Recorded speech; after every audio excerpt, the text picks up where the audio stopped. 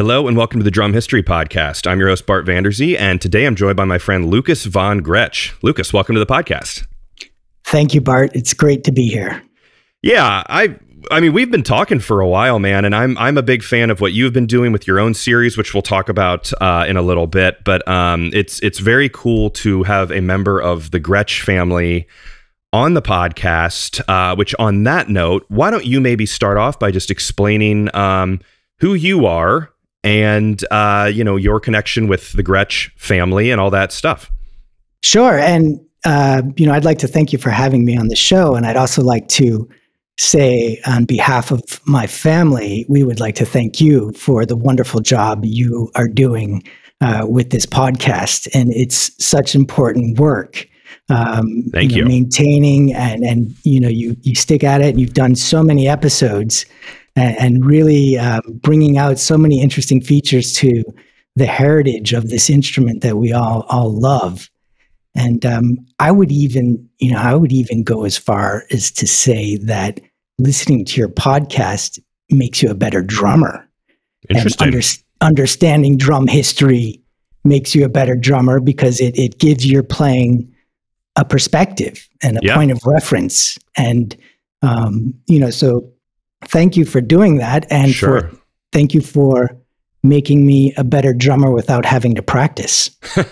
I appreciate it. I mean, not even about my show, but I agree where just looking at drum history, it makes you just more obsessed with the instrument, which makes you then want to practice, which I think being a drummer is much more than just playing. It's looking at pictures, it's looking at logos, it's listening to albums, it's all kinds of stuff. So I appreciate that. That means a lot coming from, someone in the Gretsch family. Well, thank you, Bart. And just to explain, people might be wondering who I am. I am what you would call a modern day member of the Gretsch family. So it's my great-great-grandfather, Friedrich Gretsch, who started the company all the way back in 1883. And it's my uncle, my mother's brother, Fred Gretsch, who's the current owner of the Gretsch company. Cool. Yeah. I mean, you're in the direct lineage there. So many Freds in the company, which that's right. Quite a few. And we're going to talk about all of them. Yes. So on that note, you have put together a really nice outline that I have here in front of me to kind of keep track of everything. And just before we start, I'm really happy to be doing a Gretsch episode because Gretsch is obviously such a classic, huge brand. But I think I've only got one specific Gretsch episode with John Sheridan, who worked on the Gretsch book with Rob Cook and did a wonderful job. But I mean, that was like in the first 10 episodes. So we're approaching 160 now. So it's been such a long time.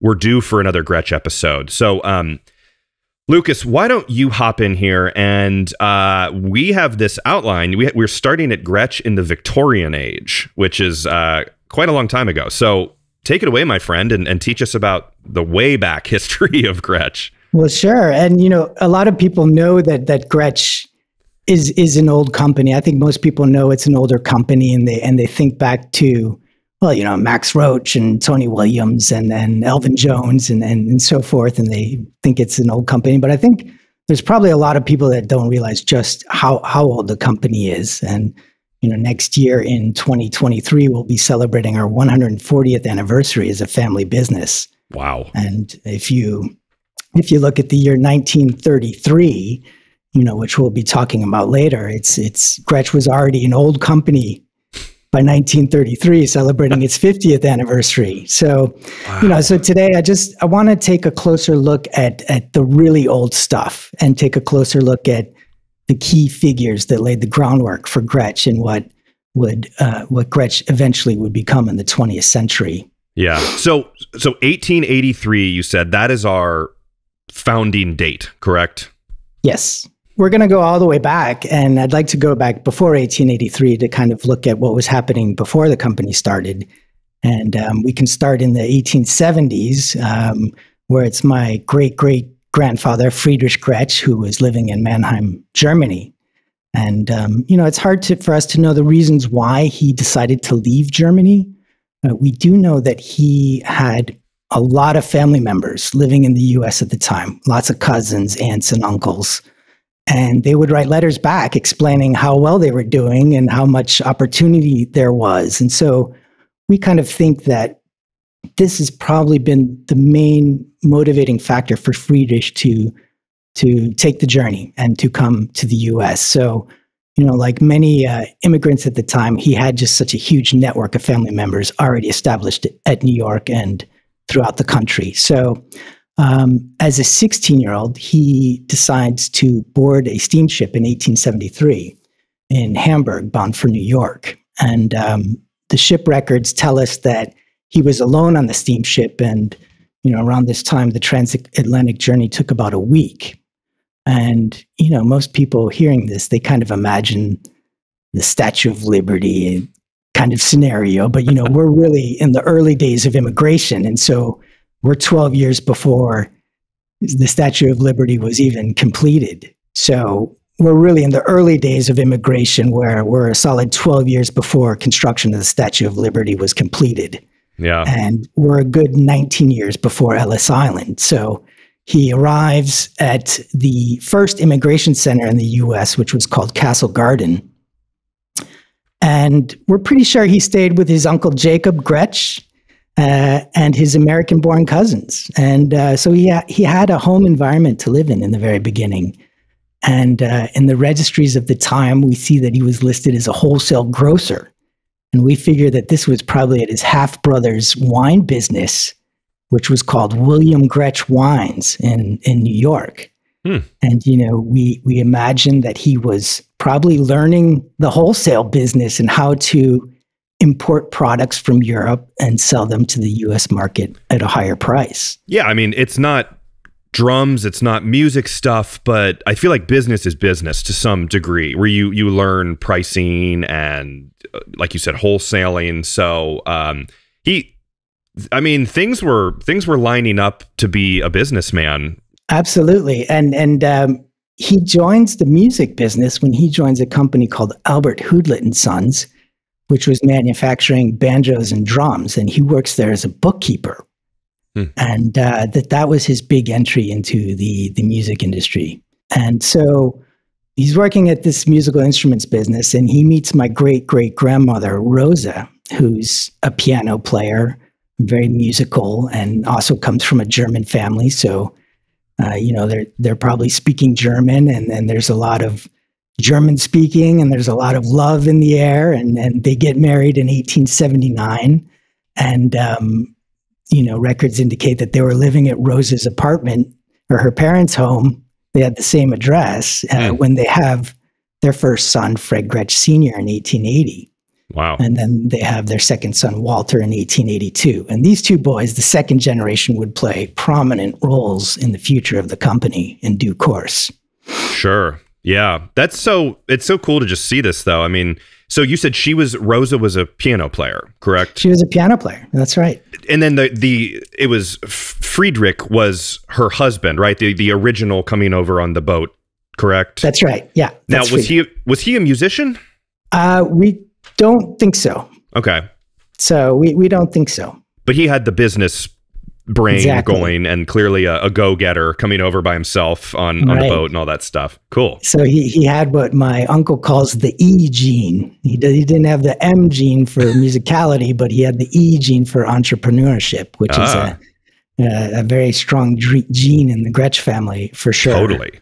So then in 1883, it finally happens, and Friedrich Gretsch opens his own business called Fred Gretsch Drums at 134 First Street in Brooklyn, New York.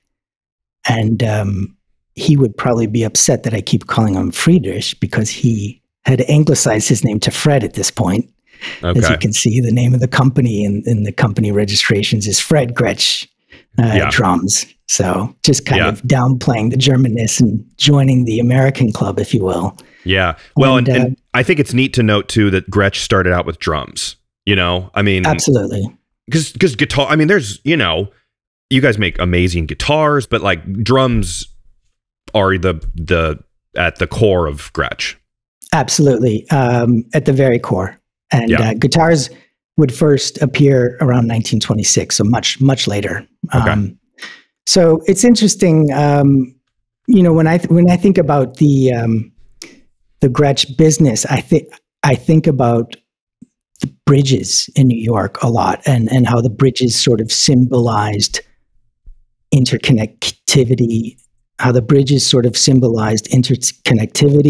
And commerce for Brooklyn and for the Gretsch Company. And it's interesting to think that in 1883, when Gretsch was opened, it was the same year that construction was finished on the Brooklyn Bridge. And so we like to imagine the celebration there, because in May of that year, the Brooklyn Bridge, there's a huge celebration for the Brooklyn Bridge on opening day.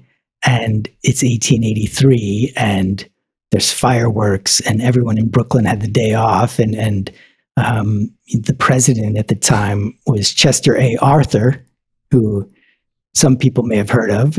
Not one of the most famous presidents, but that was the guy in charge at the time. But he's a president. He was the president, yeah.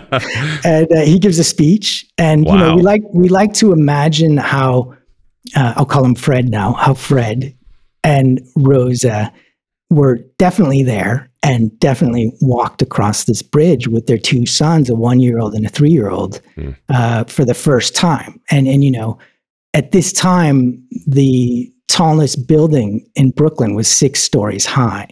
So, they're walking over this bridge, and when they're at the center of the bridge, it must have seemed like they were on the top of a mountain, looking out. And we just imagine them walking over the bridge on this day, and boy, would they be surprised if they knew the heights that their company would achieve in the 20th century. Seriously.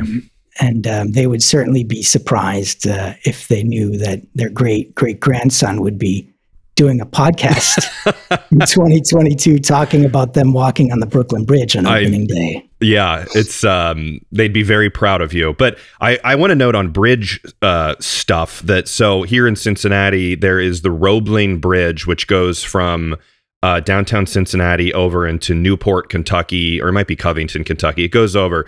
But I think John Roebling is the one who designed the Brooklyn Bridge. And actually, the Roebling Bridge here is a miniature version of the Brooklyn Bridge. Oh, so cool. So, that's my connection to it. We're all connected. I'm basically in the Gretsch family. So. Yes, you are. No, so that's really cool to know. And just to picture that, that's got to be a proud moment, though. Just being in America, building up this business, kicking things off. The business started 1883, so they were making drums right out of the gate? Yeah, well, they were making drums, banjos, and tambourines. Yep. Okay. So anything with a drum head or a calfskin head. And that was the focus items. And, it was a flourishing business in the beginning, absolutely. And from the start, from the get-go. And not only was the business flourishing, but the family was flourishing. They had a total of 7 kids by 1895. And, it's a small business. It's about 12 employees. If we look at 1895, and we see they got 7 kids, 12 employees. And if we take a look at this year, 1895, it's a significant year because this is the year that Friedrich, call him Fred, goes on a business trip back to Germany. And interestingly enough, the night before he departs, he writes a will where he, states that he's going to give everything to Rosa should he die. And we always thought that was a little bit eerie that the night before this trip, he writes his will, but he does. And unfortunately, on this trip, he gets cholera on the steamship on the way to Hamburg and dies several days after his arrival, one month shy of his 39th birthday. Oh my God, what a young guy. Yeah, and unfortunately, this theme of key Gretsch family members dying at a young age begins here. Our family thinks a lot about Rosa at this time because she finds out her husband dies and she's left with 7 children, the oldest of whom is 15 years old, and a small burgeoning business. And mind you, we're still in the Victorian age at this time, and most people, people probably tried to talk Rosa into selling the business, but she would have none of that. And she, was very firm in her decision to keep the business. But to say that she only saved the business would really be an understatement, because it was her persistence and her ambition which would soon enough make Gretsch one of the largest musical instrument companies in the entire country. So it's a super interesting period for Gretsch, for sure. And so she completely relocates the company from this small shanty on Middleton Street and moves it to a larger 3-story complex on 104 South 4th Street. And there was a lot of talk at this time about there being another bridge connecting Brooklyn to Manhattan near Broadway. And so she heavily invests in real estate around this area near the East River, near Broadway. This was an investment that, of course, really, really paid off, because several years later, that bridge is built. Yeah. It's at this time, shortly after Fred Gretsch's death, that a super influential figure enters into the lives of the Gretsch family. And it's a gentleman by the name of Jacob Hyman.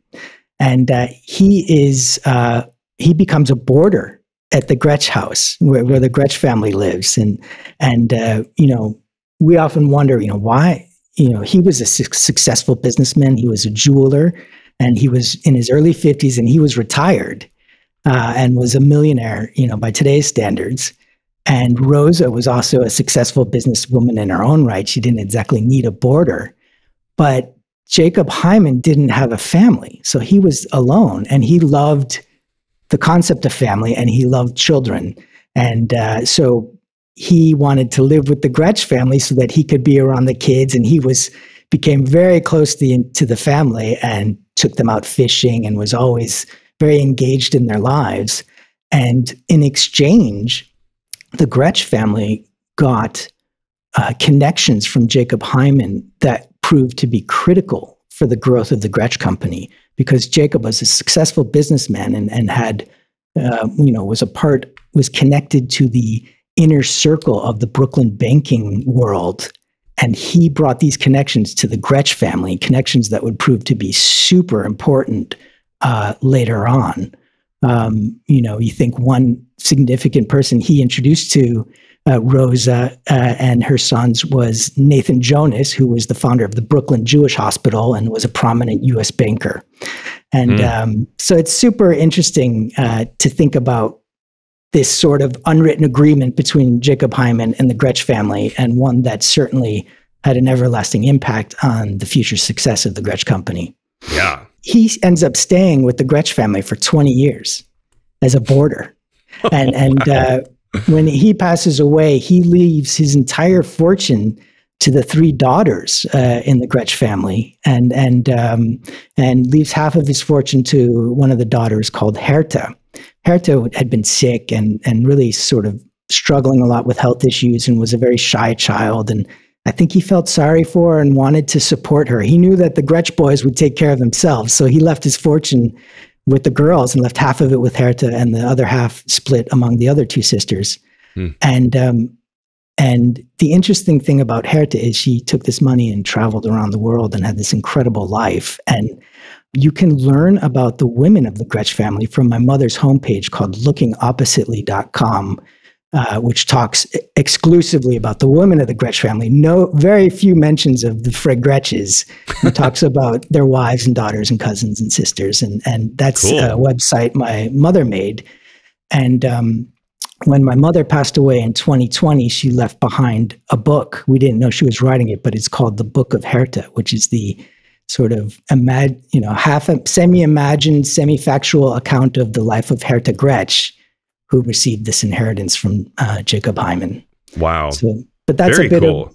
That's a bit of a detour from the drum history, but I wanted to give some family background information. Yeah. And I'll be sure to share that in the description. It's really, I'm sorry to hear about your loss of your mom, obviously. It's very cool that she was doing that. And because, sometimes like the about page on a website of like Gretsch.com or any of the drum companies sort of sums everything up, but there's so many more family members, like in this case, a lot of female family members that need attention. So it's really cool she did that. Absolutely. Yeah. So we enter the 1900s with really a flourishing Gretsch business. And we see the key players at this time is Rosa and her two sons, Fred Gretsch Sr. and Walter Gretsch. And they incorporate Gretsch in 1903. And with Rosa's name listed first on the incorporation pictures, kind of to prove as a statement of who's in charge. Sure. And, again, 1903, we see this theme of bridges, and it's in 1903 where, we see that the Williamsburg Bridge is built, and representing further interconnectivity and commerce for both the Gretsch family and Brooklyn in general. So things are really moving for Gretsch at this time. And in 1912, they expand their headquarters from a 3-story complex to a larger, or they add on to an adjacent 7-story building at 104 South 4th Street. And things are really growing fast, moving very quickly. And if you look at the Gretsch catalog from 1912, it's 184 pages long. It's selling everything.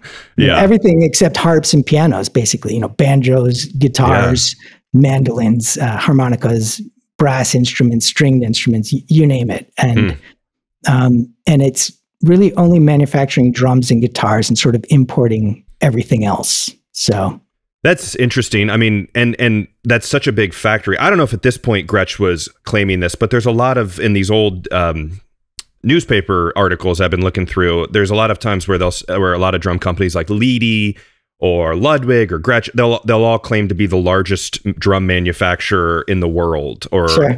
Yeah. Which it seems like, how many can there be? Because everyone seemed to make that claim. But I know Gretsch really was, I mean, huge. And you see the kind of illustrations of the big, huge, the factory and all that stuff. Yeah, and they can advertise anything, if they feel like they're the biggest company, then they can say that in the advertising. Hopefully it won't be fact-checked 100 years later.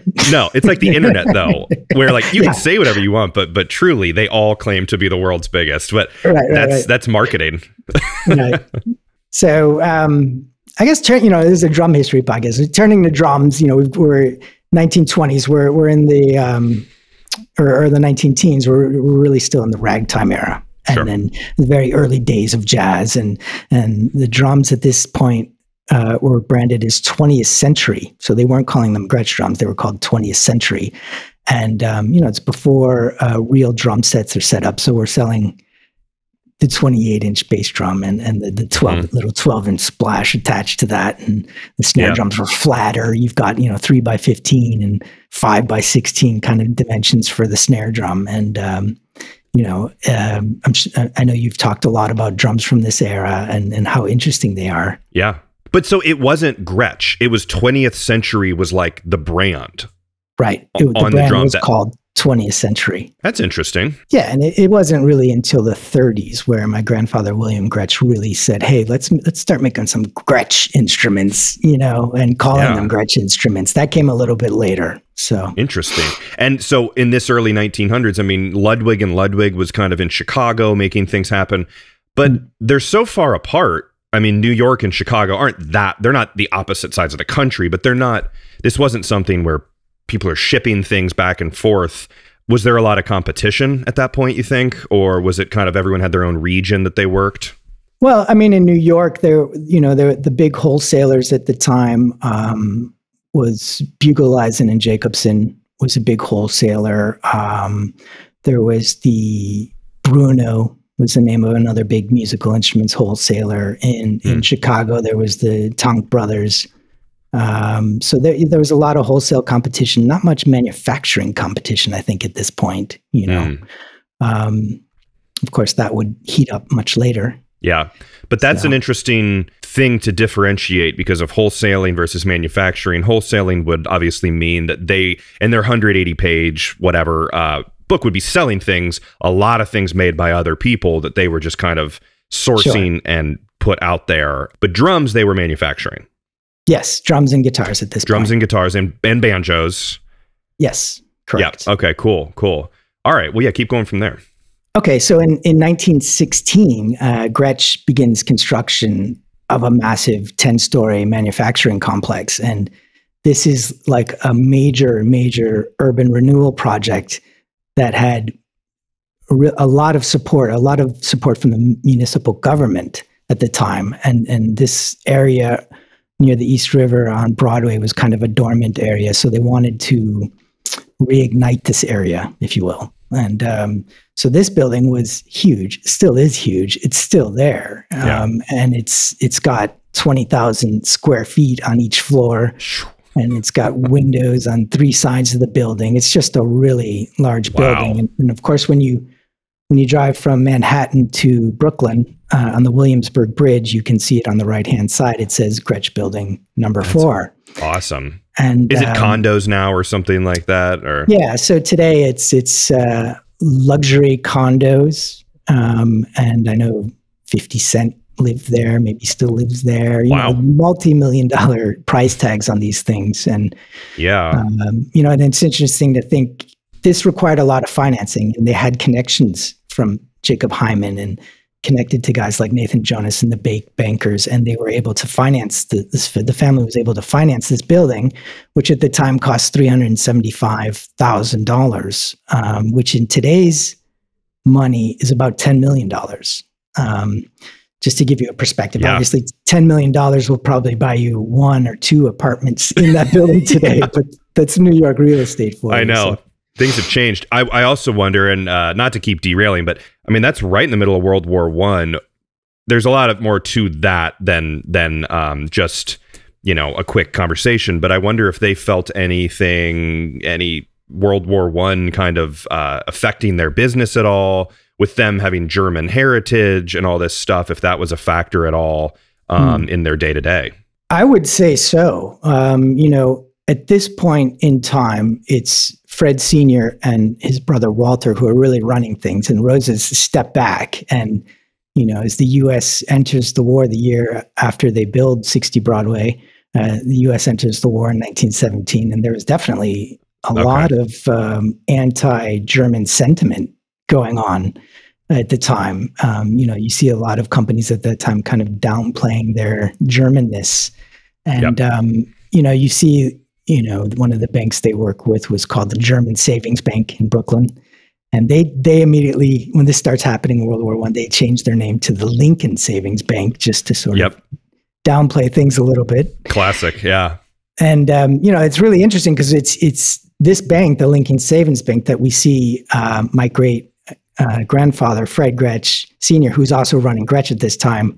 He becomes elected to the board of this bank. He was really heavily involved in the banking world. And, but it wasn't all about banking for him. And he knew he had to keep Gretsch innovative. They had to come up with new stuff. And it's in this year, in 1918, that we see him come up with the first multi-laminate bass drum hoop, which is using this multi-lamination process that they had come up with. And what this does is it makes, you know, hoops and shells lighter in weight and certainly more robust and stronger. And up until this point, drums were just steam bent from a single piece of wood. So this is a very innovative process. And we're really proud of this innovation because it's an innovation that's still really regarded as the industry standard today. Yeah, I'm sure. And I mean, 1918, we're approaching the 20s, which I think a lot of people sort of put the 20s as like this is when the modern drum set really kind of came together, because the 19 teens was pretty disjointed to some degree, I guess, with like things are still getting figured out, things are new, you know, the drum set being put together as a unit, but we're getting into that you know, what we think of as a drum set. Obviously it's not double bass drum, huge power toms and stuff, but it's starting to look more like a modern drum set. Yeah, absolutely. Absolutely. And it just keeps evolving. And, you know, as we move into the 20s, it's, you know, it's also the wholesale business is booming and the drums are developing, and, you know, that Gretsch is selling over 3,000 different instruments and accessories. And you have entire factories in Germany and Markneukirchen manufacturing solely for the House of Gretsch, which really gives you an idea of the volume that was going through the Gretsch company at the time. and it's in the early 20s where you have this, it's basically a partnership between the brothers, Fred Sr. and Walter, the second generation guys. And in 1924, Walter, the younger brother, decides to leave Gretsch with another Gretsch employee by the name of William Brenner. And they start their own company called Gretsch and Brenner in 1924. And this company actually stayed in business until the 1950s.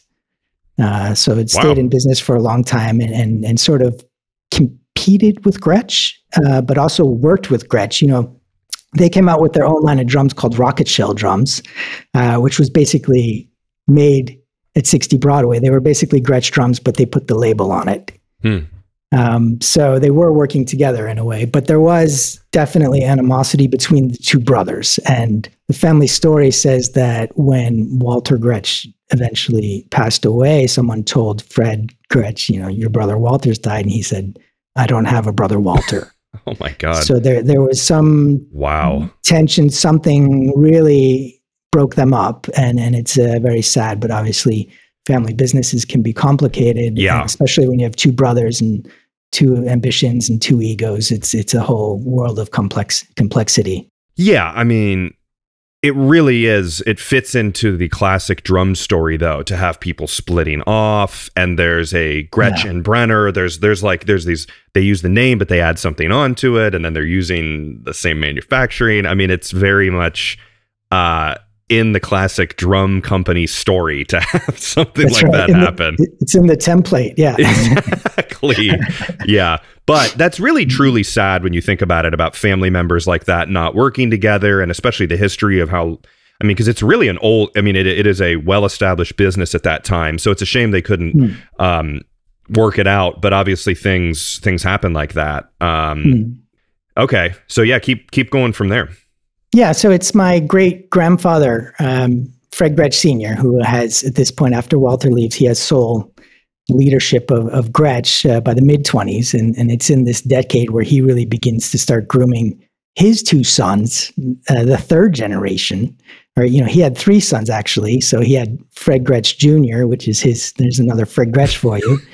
And this is the third generation's Fred Gretsch, and his name is Fred Gretsch Jr. That's what we call him. Okay. And then my grandfather, William Gretsch, and the third son is Richard Gretsch. And also in this third generation, there are three boys, like in the second generation, but you see this, when family businesses like this, there often isn't enough room for the third boy. Yeah, the third youngest. So there's room for the first boy, some room left for the second boy. And then by the time the third boy comes around, you know, all the exciting work is being done already by the older brothers. So, you know, Richard went on and had just a miraculous career with Kliegel Lighting Company, and a very interesting guy. And he would actually end up outliving them all.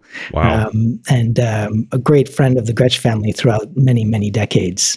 Well, it sounds like he, and like all of you guys, like he had the E gene, as you said, to be entrepreneurial.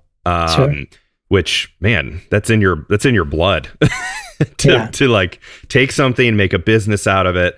And it's also funny that if I ever get confused, I can just kind of say, was that Fred Gretsch? And I'm probably going to be right. There's so many of them.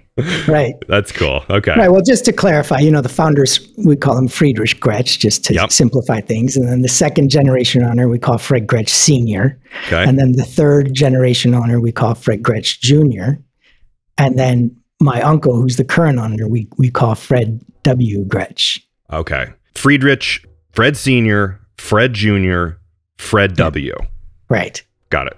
That's it. Okay, so it's in the mid-20s where we see Fred Sr. from the second generation grooming his three sons, Fred Gretsch Jr., William Gretsch, my grandfather, and Richard Gretsch, for future leadership at Gretsch. And they would spend their summers traveling to the Gretsch offices in Paris and in the German town of Markneukirchen, which is where so many of Gretsch's suppliers were based at the time.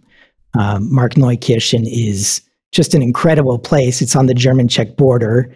And today you still have over 100 instrument manufacturers there, you know, handcrafted manufacturers. And I would strongly encourage anyone who comes to Europe to visit Markneukirchen and to check out the museum there. It's a musical instruments museum, which sort of goes through the history of the hand craftsmanship since, the 1700s. Awesome. Can we pause there, though? So what is happening with Europe with manufacturing and all that? Can you kind of give a brief explanation of like how it's working simultaneously? Like, are things being made in Europe and being sent over here, or is it like that's manufacturing for the European market, or how is that really working? Right. So it's all evolves around Markneukirchen. That is the absolute center hub for for musical instrument manufacturing.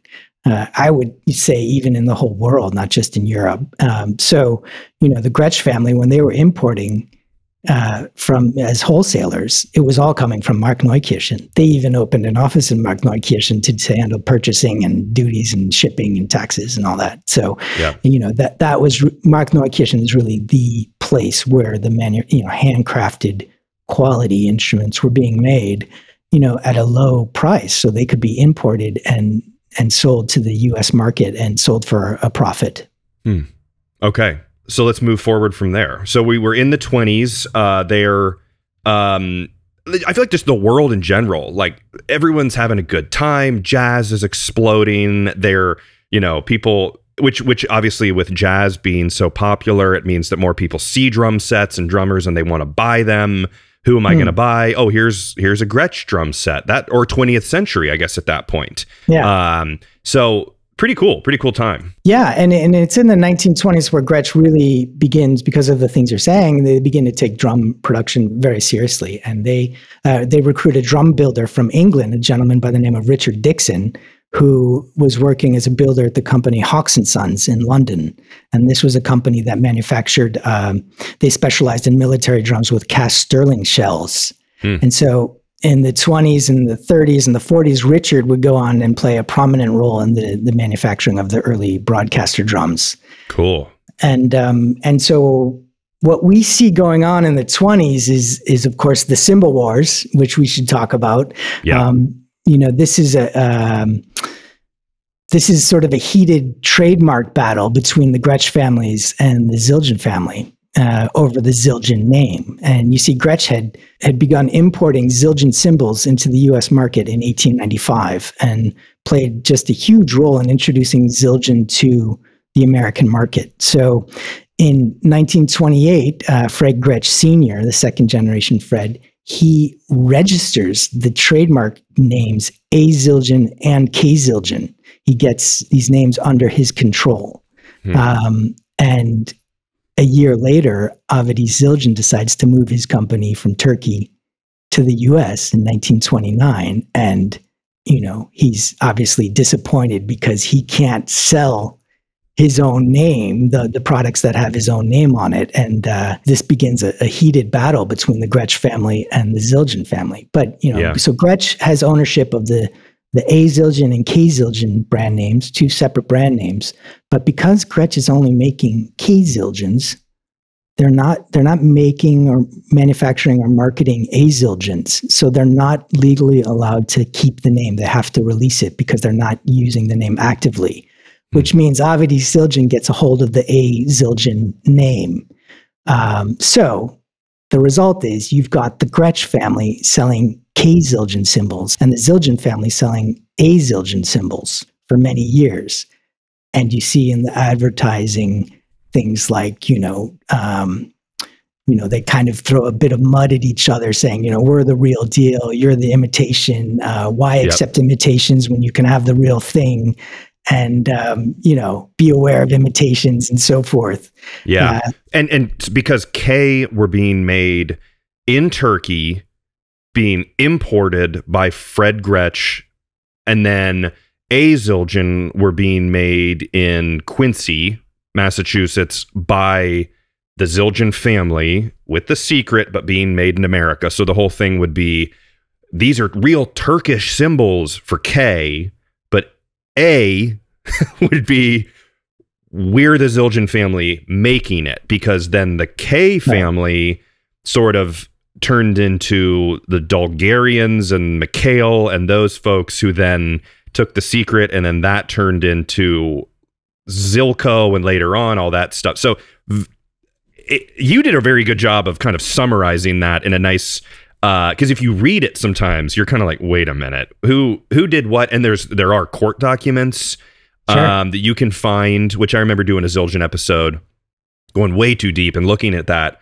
because the legal battle went on for a long time, into the 50s, if I'm not mistaken. And so in 1955, Avedi Zildjian tries to get control of the K Zildjian brand, but he simply lost in court because Gretsch had legal ownership of the K Zildjian brand. So, Gretsch could just continue selling K Zildjians. And you wonder, how did this end, right? This horrific battle. Yeah. And so what happened is it ended because in 1967, Gretsch is sold to Baldwin. And Baldwin maintains the rights, because they bought Gretsch, they also bought the rights to the K Zildjian brand name. So Baldwin then continues to give the K Zildjian brand name back to the Zildjian family. Which is right. Things seem now like it's just Zildjian. It's just Gretsch. Like there's less disjointed, split apart. That's K period Zildjian. That's A period Zildjian, where it's like, wait, what? It's just Zildjian. So that's good to know. Good on Baldwin for, kind of ending the madness and setting things straight. Yeah, well, there's the business side to the story, businessmen behaving the way they do to make as much money as possible. And then there's the moral side of the story and who really deserves to have the brand. So there's different angles to it for sure. Yeah. So, returning in the 20s, we see, here comes the first Gretsch guitar, 1926. And, we could make another podcast about Gretsch guitars. We'll just keep it on drums here. Yeah. Despite this, starting with guitars, we see the 1927 Gretsch catalog, which is my all-time favorite Gretsch catalog. This really has a heavy emphasis on drums. Good. So, and it's here in the 20s, in 1928, that my great-grandmother Charlotte, Fred Gretsch Sr.'s wife, she passes away at the age of 47.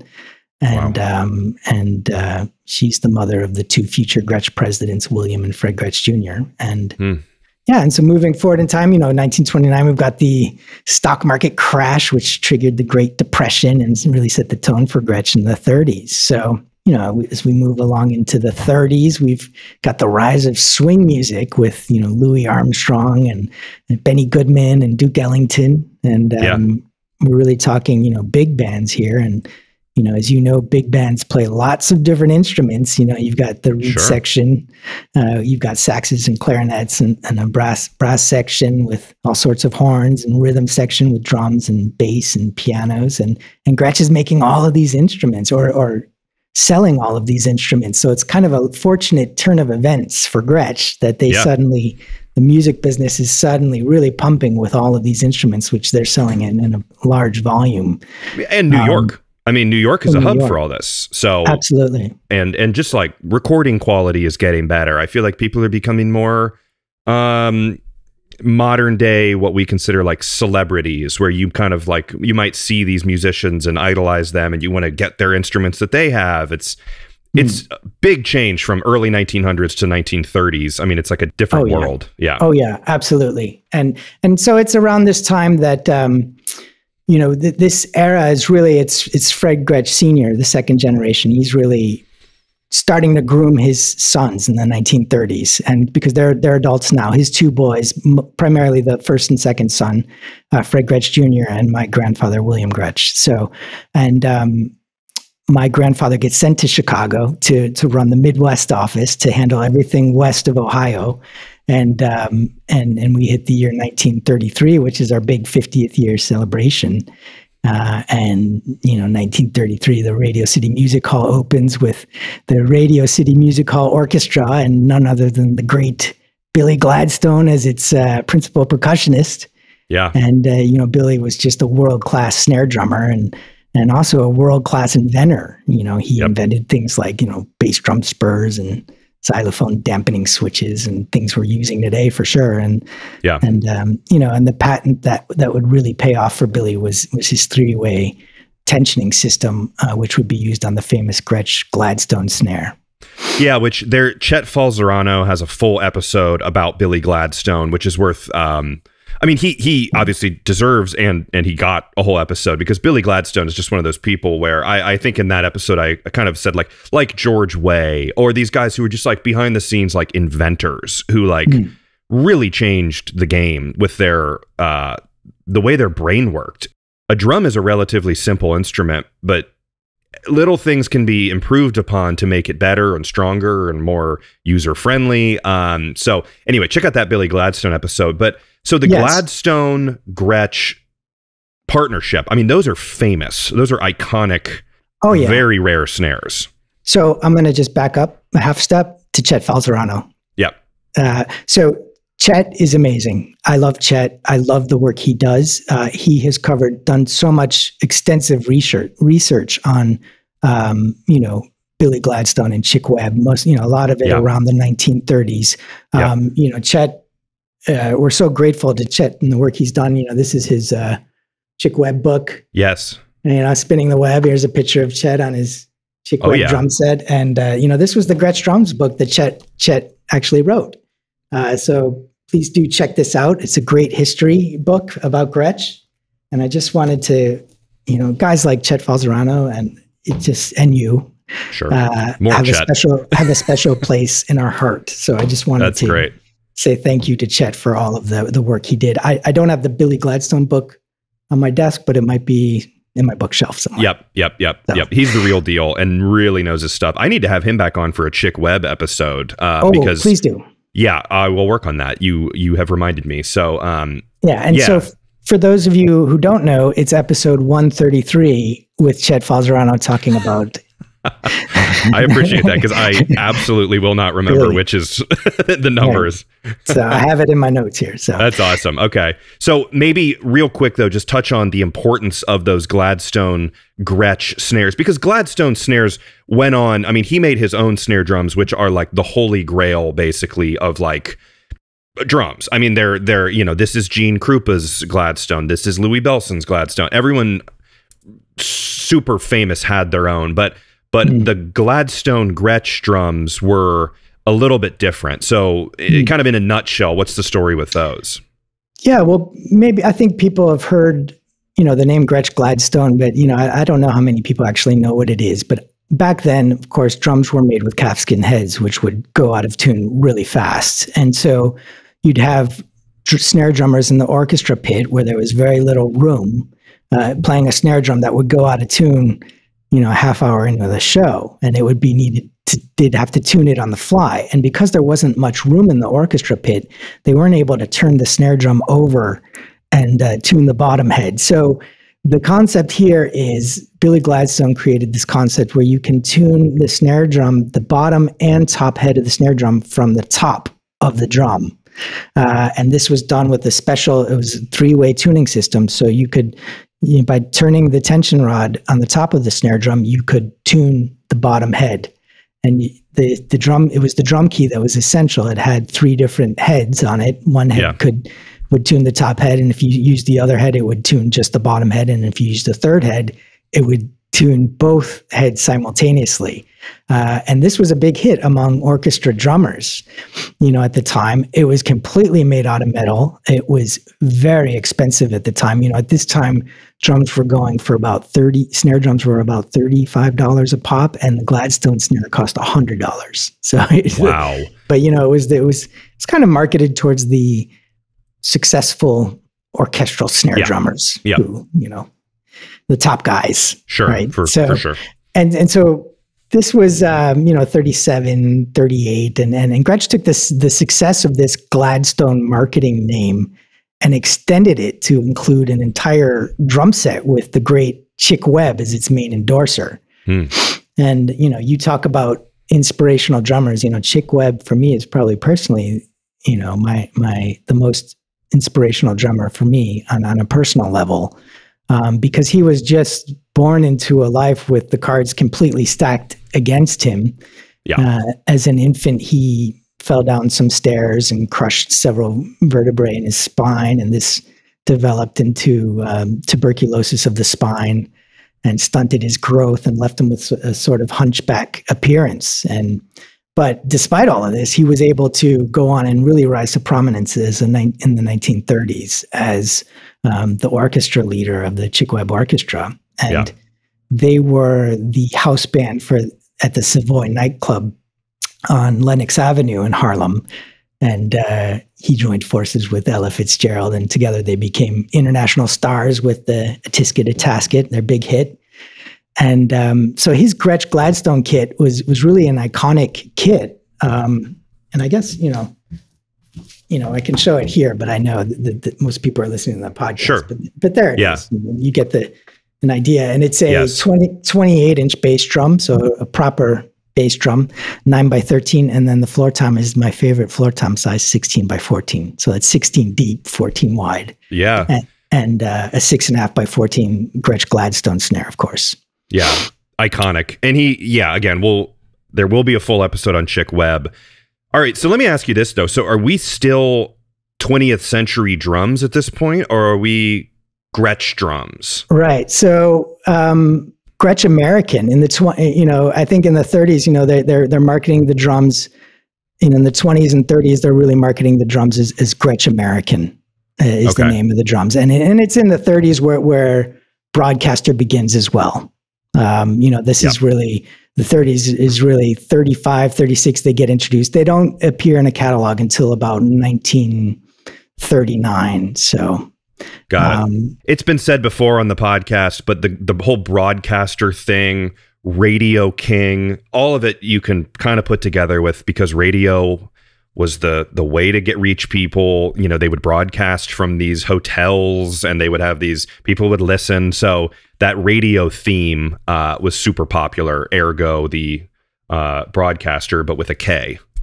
Yeah, and so it was the media of the day was the radio. But so my grandfather William Gretsch, who was president from 42 to 48. His wife, my grandmother, Sylvia Gretsch, was a broadcaster, studied broadcast journalism at Northwestern University. And it's my grandfather who really started the Broadcaster brand. And I'm certain that I think maybe he asked her, what should we call this new line of drums? And she said, just call him the Broadcaster. That's kind of what I imagine in my head, but who knows what it is. It's a great name. I mean, it's hard to deny that it's just. And so is Radio King. So is a lot of other ones from that time. But Broadcaster, it's just cool, Yeah, yeah. Well, we're still selling a lot of Broadcaster drums. That's exactly. For sure. Yeah, yeah. And just going back to Chick, the one cool thing I want to talk about with Chick was how battle mad he was. When you talk about the legend of Chick Webb, and he loved to do drum battles against other prominent drummers and other prominent bands, and he's a very competitive guy. In 1937, he invites the Benny Goodman Orchestra with Gene Krupa on drums. There's two bandstands at the Savoy nightclub. So, you got Chick's orchestra on one bandstand, and then Benny Goodman's on the other with Gene Krupa on a Slingerland kit, right, in 1937. Jeez. And they do battle, and they're switching off. And at the end of the night, Gene Krupa famously stands on Benny Goodman's bandstand and bows to Chick as if to say, "You're the king now." That's he awesome. Sort of admits defeat. And it's Gene Krupa, who's just one of the greatest drummers of all time. So. Sure. But these guys always seem to have a bit of a mutual respect for each other, which people do today as well. But it was like, it was different. It was like, we're out here. I mean, they're pioneers. They're paving the way. Yeah. I mean, it was respect for sure, but you had to earn it. You really had to earn that respect back then. And so after that battle, he invites Count Basie to come and do battle shortly after. And of course, Count Basie's drummer was Joe Jones, who we call today Papa Joe Jones. Yeah. And, so you can imagine you've got Papa Joe Jones doing, a drum battle against Chick Webb. And Count Basie, had Billie Holiday singing at that time, and Chick Webb had Ella Fitzgerald singing. So they're probably going, competing as well. And you can just imagine, and you read articles from that time and it says, well, maybe Count Basie finally defeated Chick Webb Orchestra and all this, back and forth. But you think like, the people that really won that competition were the people that got to see this performances between these incredible legendary figures, and certainly two of the greatest Gretsch drummers of all time, arguably. Yeah. So yeah, it's interesting how it's not recorded. It doesn't live forever. It was a one-off. It was there for that night. They do the battle, but then it probably spread in all the newspapers. Like some kid was on the street going, Count Basie was taken down, or Count Basie won. Like in that voice. That voice, it has to be. They all had that voice. The 1930s voice. Yeah. Yes. Which you listen back to old stuff, and it seems like they all did, but it's different than today, where it all was saved forever. But let's talk more about Broadcaster, because this is iconic. For it to still be around today is clearly it was important. Yeah, well, it's here in the 30s, that Gretsch really introduces Broadcaster for the first time, as appears in the catalog in 1939, and it was really my grandfather William Gretsch who really was pushing. We need to make our own brand. We need to make Gretsch. We shouldn't call these drums Gretsch American or 20th Century. They should be called Gretsch. I want my name on these drums, and he's pushing things along in that direction, and when I talked to my uncle Fred Gretsch, I had a conversation with him, and he was so funny. He said, Lucas, you want to see, what the first Broadcaster drum looked like? And he shows me a banjo. And I said, what are you talking about? He says, look at this banjo. It's got a 14-inch drum hoop on it, a die-cast hoop on this banjo, and he says, this is the first Broadcaster, and of course the Broadcaster would go on and have die-cast hoops on the 14-inch snares. And that was an extension of the banjo, basically. So that concept was just applied to the Broadcasters, the first Broadcasters, and the early Broadcasters had toms tacked on the bottom heads, which is a technology that obviously didn't age so well. Yeah, tacked bottom heads, but you also saw these on the Gladstone drums, and the first Gladstones were also 3-plies, just like the first Broadcasters, and you had 301 hoops, which was just the single flanged on the toms, and the finishes were Duco white, Duco ebony, or you could pick any color and have a Duco 2-color combination. So, but also like, as in the late 1930s, this is also where you see the brands Catalina and Renown appear for the first time, and these are also popular price drum sets for students or younger kids that maybe didn't have the budget for a Broadcaster or a Gladstone kit. Like today. And so for folks listening to this who play a Broadcaster or a Renown or a Catalina, it's just really important that you understand that when you're playing these kits, that you're really engaging and connecting with a heritage and a legacy that goes way, way back in time. Yeah. So I have a couple of them, actually. Rob Cook gave me, where it's like, I think he reissued, I think it's 1943, a catalog which was red and the kind of thinner one, and it was a reissue of that. And I remember when my son was born, I was like reading it to him. He wasn't paying attention. He was like 3 weeks old, but I was reading through that kind of like for something to do while holding a baby a couple of years ago. And I remember coming across Catalina, because I used to have a Catalina mod kit years ago, which was awesome. It was so super affordable. It was great. And just being like, oh my God, I didn't know Catalina went back so long. I mean, I like that you guys have continued with the names, and they're so they've been so successful. Why not? Why change it? I mean, Catalina, renowned Broadcaster, these are staples of the company that have been around for a very long time. Sure, it's a part of the tapestry of the Gretsch heritage. These names, and the Catalinas and the Renowns back then, they had tempo blocks. They're a bit different. They've evolved, but the name and the general concept has stayed. Yeah, for sure. All right, so things are soon going to change, though, because it's an interesting time in general, though, because 1929 to, I guess, 1939, I guess, is sort of considered the Great Depression. So things were rough all over. But as we enter in the 40s, Let's take it from there. And what happened in the 40s for Gretsch? Sure. Well, in the 1940s, we see the War Production Board comes along and basically tells all manufacturers that their products cannot be made of more than 10% metal. Obviously, this puts a damper on the whole Gretsch Gladstone snare drum project, which was entirely made of metal. A lot of metal. Yeah. So, our friends at Slinglin made the Rolling Bomber, and Leedy had the Dreadnought, and, drum brands were coming out with these names. And Gretsch had the Gretsch Defender kit, which had wooden lugs, which were painted silver to look like metal lugs. That's cool. Yeah. and wooden hoops, and even had a wooden snare stand. So, and the War Production Board assigns Gretsch to make, because Gretsch had the technology to make hoops out of wood, Gretsch is assigned to make these wooden hoops for gas masks. And because Gretsch could mass produce these hoops. So the day shift would come in and work on musical instruments from 9 to 5. And then from 5 p.m. to 1 a.m., a shift would come in and solely manufacture these small wooden hoops for gas masks. Wow. Awesome.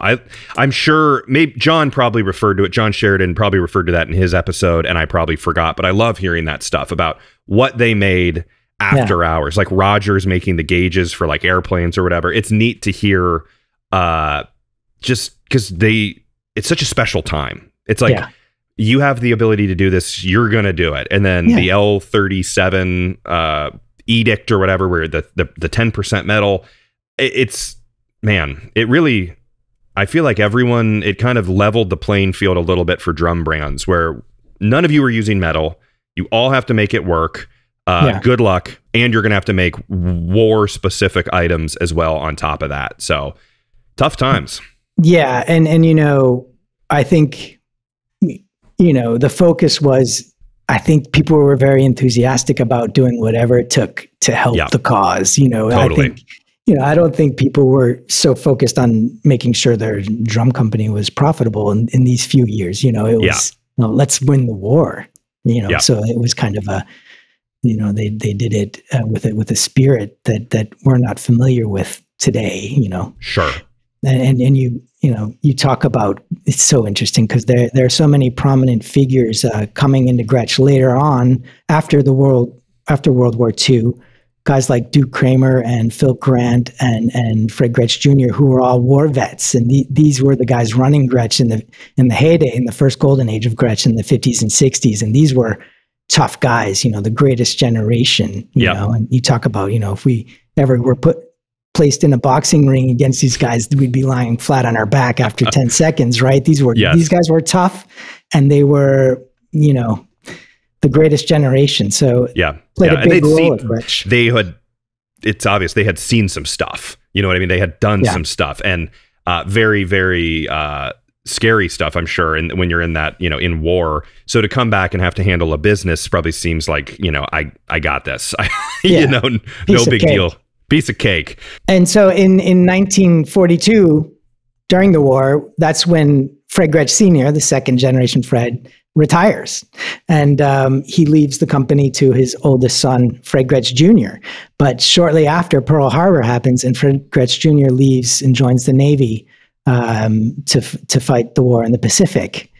And so his younger brother, William Gretsch, who's my grandfather, runs the company starting in 1942. And, this is the year also where my grandfather marries Sylvia Gretsch, my grandmother, in December of that same year. So pretty cool. And so Fred Gretsch Jr. goes to the Pacific, and he didn't talk much about the war when he came back, but he served with distinction as a commanding officer in the Navy. And he was a part of the construction battalion in the Pacific. So they were also called the Seabees. So they would his job was to build landing strips. So, there was this famous Battle of Tarawa in World War II, which was just a gruesome battle. And the U.S. won the battle, took over the island. The next day, Fred Gretsch Jr.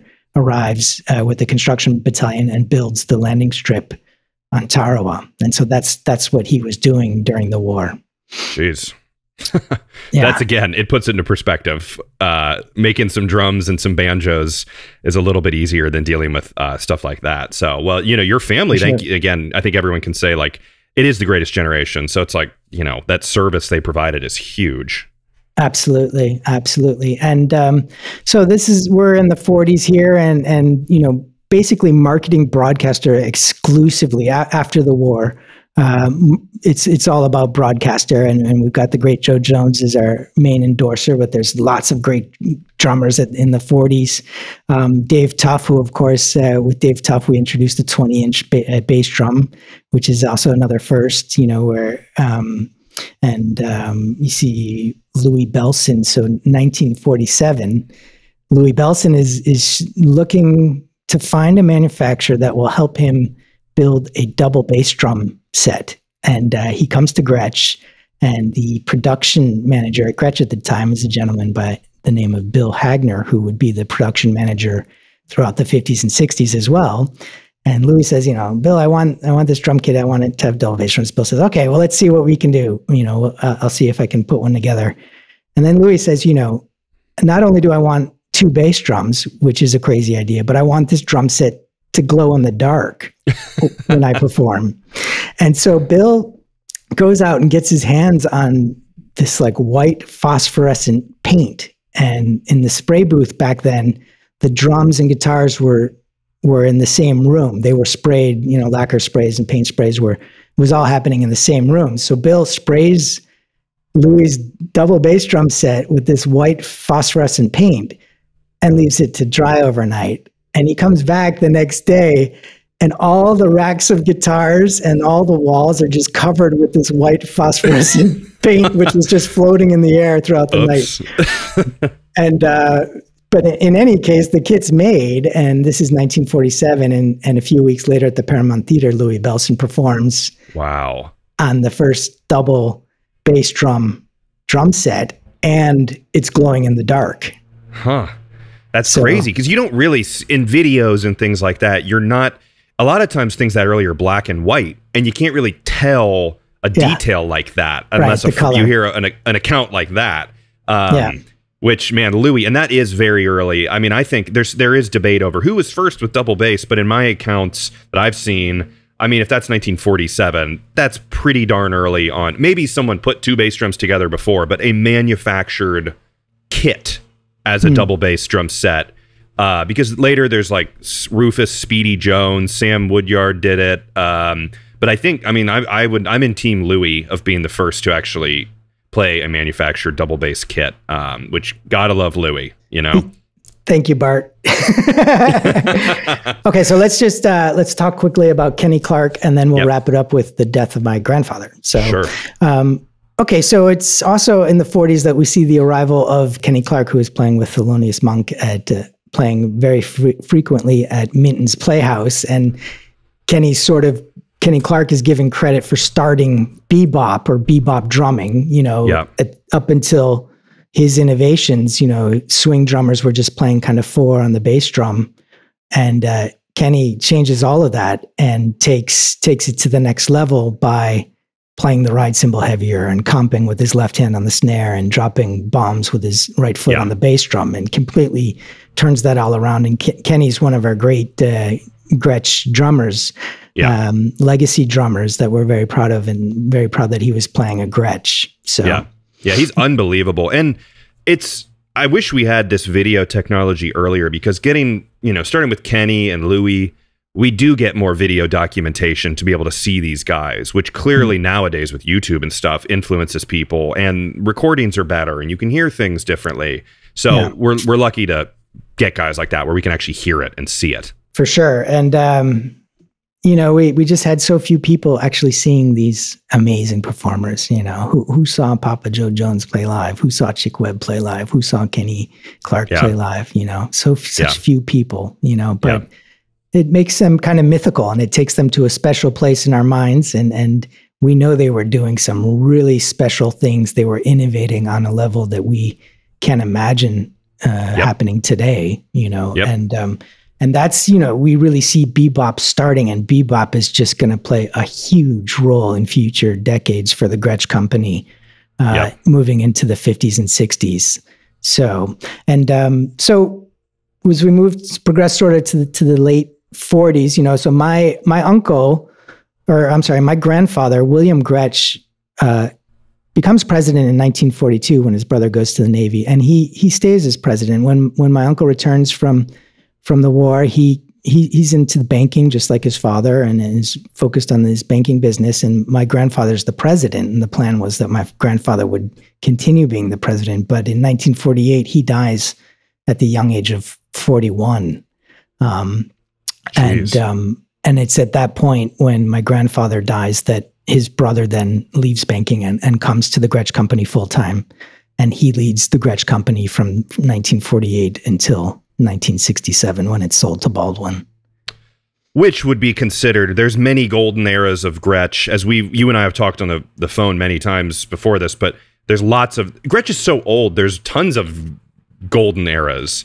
Yeah, sure. Which in the 50s, we're getting into another one, but which for the sake of time, we will save that for another episode, which I would love to have Lucas back. So if people like listening to this and want a part 2 of this, or kind of picking it up there, let us know. I'm sure people will. So obviously, Lucas, would love to have you back. But God, 41 years old. It's such a shame. I mean, the life expectancy of people, you know, I can't imagine that. I mean, I'm 32. That's like, I'm not that far off from that. It's just terrible to think of someone dying so young. But clearly he had a very big impact on the drum world, and is a part of drum history. I mean, we're talking about it many, many, many, many years later on a podcast. I mean, such a cool family story. I mean, you're a lucky guy to be in the Gretsch family, for sure. Yeah, I feel very lucky to be in the family, and I am very, very proud to be in the Gretsch family. And, you know, our family has a lot of key members dying at very young ages, and there is a sense of tragedy to so much of what happened in the Gretsch family. And, you know, but we've continued forward as a family-owned business and as a legacy. And, you know, next year we're going to celebrate our 140th anniversary as a family business. You know, wow. And in 2018 we were celebrating 135th anniversary. You know, every 5 years we kind of do a celebration to celebrate the longevity of the company, and it's amazing. And it's also a bit daunting because with every celebration, every 5 years, you know, in a way, the stakes get a little bit higher, you know, because you can screw up a family business that's 20 years old or 40 years old. But if you're the guy that screws up a family business that's 140 years old, it's maybe not so good, right? So the stakes are higher, and the responsibility of the family to keep the heritage alive and to talk about the business and to talk about the history. You know, for me, it's very important, especially the early years, to present the story so that people playing Gretsch drums know what happened to Gretsch and what was going on within the organization and with the family and the role that the Gretsch family played. Yeah. So. Yep. Which this has been an awesome look at the family. I mean, obviously on some episodes you can go super deep into what lug was used in 1935, what hoops were used in the 40s, but I mean, for an hour plus episode, it's nice to just kind of get an overview of the family from a family member, which as we wrap up, Lucas, we got to tell people about your Gretsch Heritage series that you have produced with Gretsch, obviously, that's on the Gretsch YouTube channel and all that stuff, which I will share in the description. But give us a quick rundown of that so folks can get excited to watch it and learn more, because your production value and the video is more than I do, and it's awesome. So tell us about that. Wow, well, thank you, Bart. That's really nice of you to say that, and I really appreciate you saying that. Yeah, so the show basically we made a total of 11 episodes. It's available on Gretsch Drums YouTube, and it features, you know, a 10, 15-minute history lesson. And then we had Mark Schulman on the show. We had Cindy Blackman Santana on the show. We also had some fun dealers, the guys from Pro Drum Hollywood, and you know, Steve Maxwell was on the show, and we're just basically geeking out about Gretsch drums. And we also pay a visit to the Gretsch Drums factory and talk with Paul and Josh and the production guys. They show us, you know, a quick little inside view of what's going on inside the drum factory. So it's a fun show, and it's available now on Gretsch Drum's YouTube channel. So yes, and I will share it. And I just kind of think of like this podcast as being a broad overview of a ton of different topics. But if you want to zoom in further on just Gretsch, this is where you do it directly from the source, from a family member. So as usual, it'll be in the description for people to check out. And later in the week on Thursday or Friday, I'm going to put up a cool video and a podcast short episode, the news stuff I've been doing, about a cool article that I sent to Lucas about kind of a bandit and a robbery in the Gretsch factory and all this stuff, which I sent to you, and you were like, no one has seen this. We haven't seen it. No one saw it. Yeah. So, hands up. Exactly. And I'll release it to everyone later in the week, so you can hear that. That'll be its own short little thing that should be in your podcast feed. Or on YouTube as well with the visuals, so you guys can check that out. But on that note, Lucas, my friend, I feel like it's been great to get to know you, because we've been talking for a couple, I would say, year or two now of just like, we should do this, and now we've actually done it, and it's been great. And like I said, you got to come back for another one to finish Gretsch from the 50s on up to today. We'll do that a little bit down the road. But again, let people who are listening, let us know, find the post on social media, or email me or message me or something. Let me know that you enjoyed it. And then I'll make sure to have it happen sooner than later with getting Lucas back on. So yeah, I appreciate you sharing your knowledge here, man. It's been awesome. Well, thanks, Bart. And I would love to come back and continue talking about my family's history. And thank you so much for giving us the platform to do so. Really appreciate that.